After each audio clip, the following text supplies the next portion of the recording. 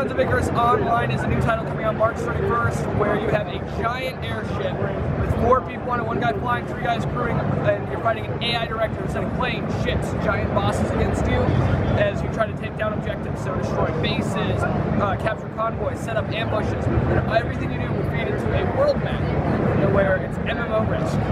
Yeah. Okay, and I guess we'll just, do you mind if I just jump right into it, or is this running?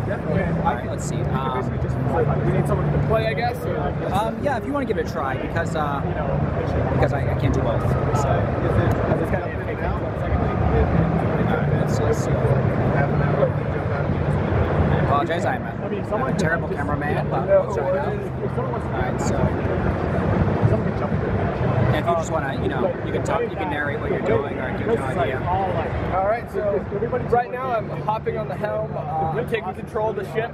The 3 people around me are my crew members, so we're going to be using the guns, repairing everything, keeping the engines working. And for this map, we're trying to defend this giant structure in the middle while wiping out all their resources in these drills. So you can hop out, yeah. So what is the scale of the battles in these maps? I played all Guns of Icarus. So it's up to 4 player ships on one side, and then the AI director doesn't have that limitation. They can be sending an armada versus you, they can be sending bosses that are many times more massive than your ship, and just fleets and fleets of planes. I see.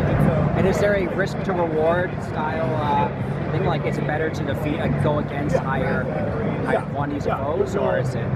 So you can control the difficulty going in. You can say, hey, I want to play on novice or casual, or go all the way up to hell mode, and you'll get more points if you're playing on the higher difficulties.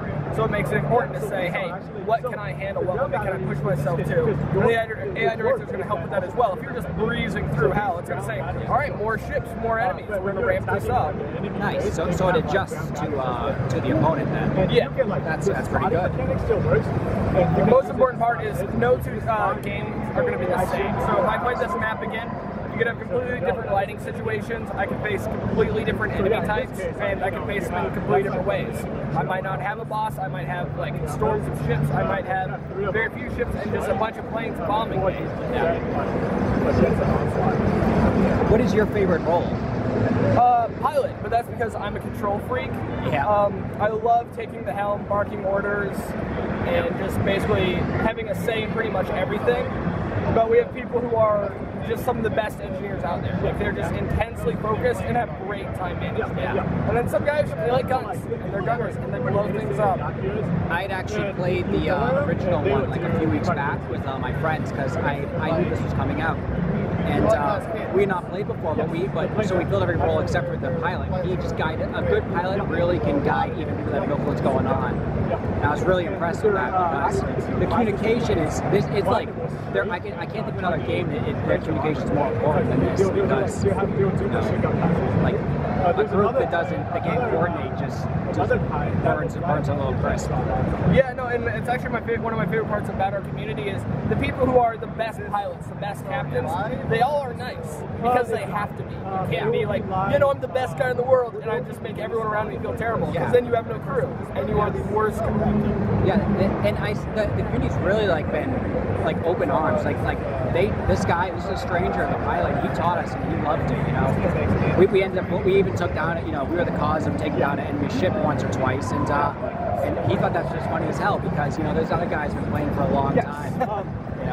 Yeah, no, great leadership can work, and that's always the thing. If you can get a team who's willing to communicate, you can do so much with it. Yeah. We had one guy, and he exclusively played with novice players. He's like, listen, I'm max level. I only want to play with novice players, because he found it hilarious to beat higher tier guys. He's like, listen, you might have thousands of hours, but I can make a new crew do anything I need them to. Yeah, so that sounds like a fantastic next challenge for the person who's done it all to take That's very cool. Any new weapons we should know about? Yeah, so there's 6 new weapons, 1 for every faction. So there's Tesla guns, there's lens arrays which fire lasers, there's heavy mine launchers, there's the cavitation gun which fires a miniature black hole, crushing ships into it. That sounds pretty awesome.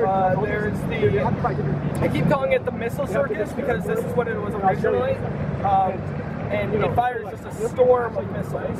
Nice. And then there's the gas cannon, which fires a debilitating cloud, basically crippling any enemy that gets stuck in it. So, do you have a personal favorite? The lens array. It's such solid fire, and I like it because of a pilot. Because when you hold it down, it doesn't move as much.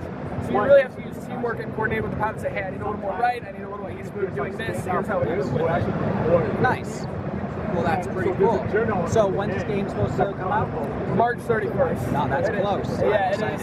It's been 2.5 years to get to this point. It has been a lot of stress, blood, sweat, and tears. But we're here, and I don't think we could be more excited in the office right now. Nice. Well, that's expected to come out the 31st, you said? Yep. That's pretty soon. All right, well, thank you.